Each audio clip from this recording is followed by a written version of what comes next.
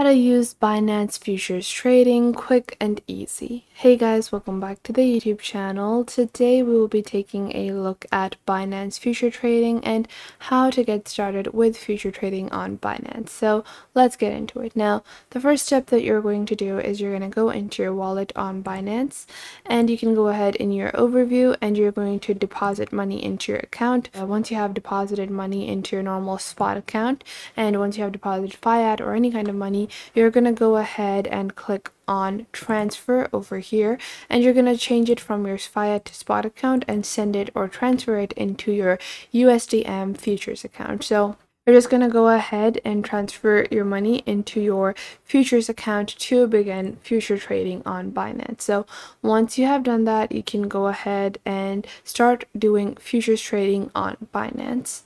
So once you have transferred your money, you can go ahead and click on derivatives over here and click on USDM futures to get started with futures trading. Now Binance also provides with a perpetual version for you to begin practicing your futures trading before you actually go ahead and do real futures trading. Now to get started with future trading, you can see over here on your left side you have your basic graph, and on the top left you can see the crypto token that you are looking at.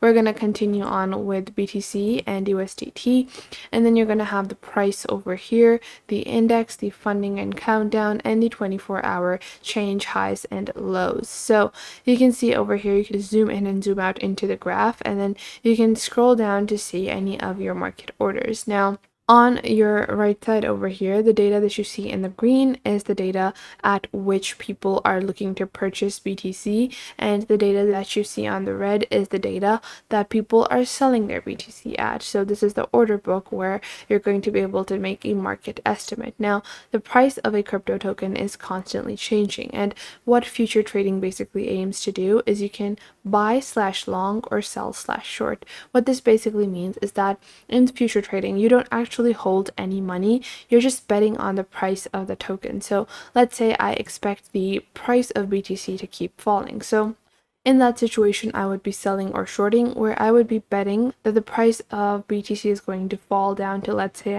I think it will fall down to 22,768. So I expect $100 in change. So I enter that price over here like so. So let's say that is the price that I expect it to be, and then I can add my bet for how many BTC.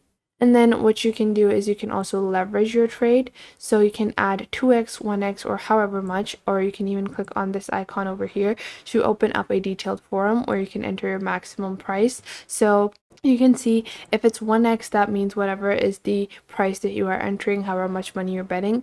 If it's 2x, that means 2 times the amount of money you're betting. So if you are betting $100, that means 100 multiplied by 2, which would mean you're actually betting on $200. So that has a high risk of liquidity for a lot of people. So that is something to keep in mind whenever you are futures trading. And then you're going to click on sell/short.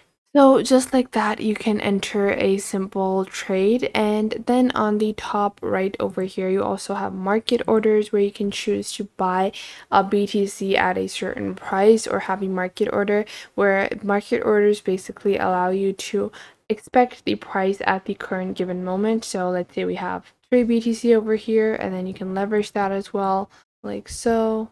And then you can choose to sell or short, or you can also choose to buy/long, whatever you expect the price to be.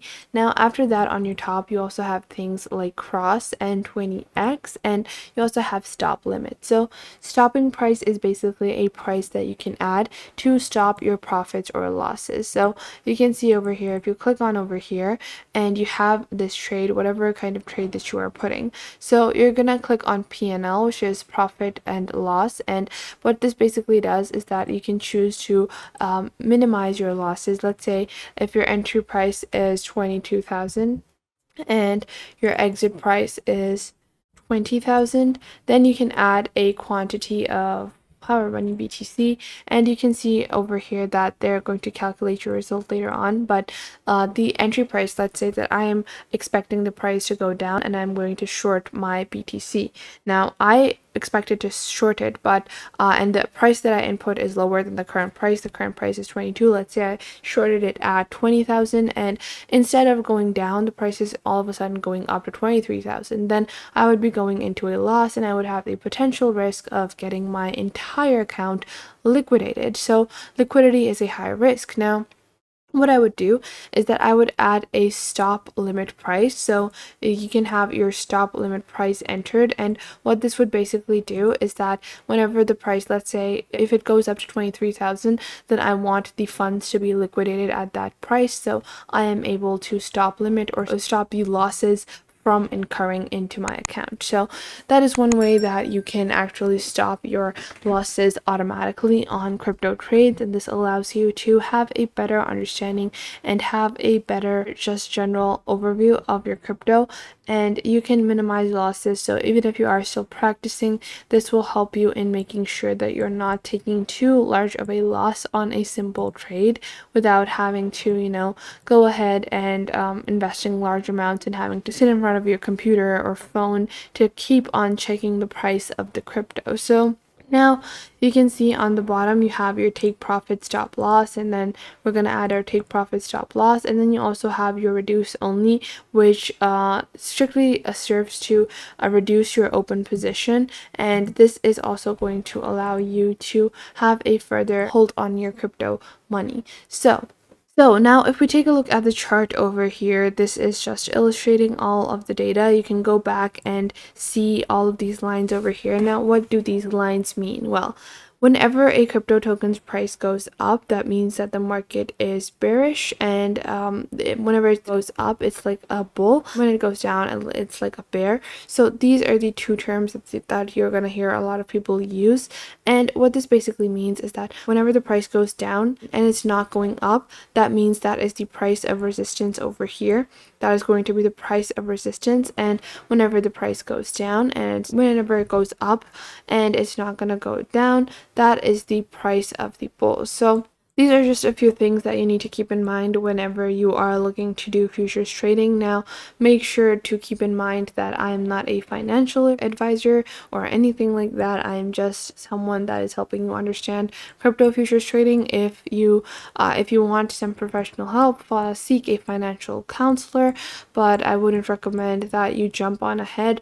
Try out the perpetuals before you start trading on futures because it has high liquidity risk as well. So that was it for today. I hope you guys found this video helpful. Make sure to like this video and subscribe to the YouTube channel, and comment down below the best tips and tricks that I have taught you within this video, and make sure to also share this video with your friends and family and to other creators as well, so you can help them out as well, and to anyone that might need to know this basic detailed platform and how you navigate through these different social websites. So I hope this was helpful enough for you, and make sure that you do leave a comment down below if I missed out on anything and if there is anything you would like to add, and I will catch you guys in the next video.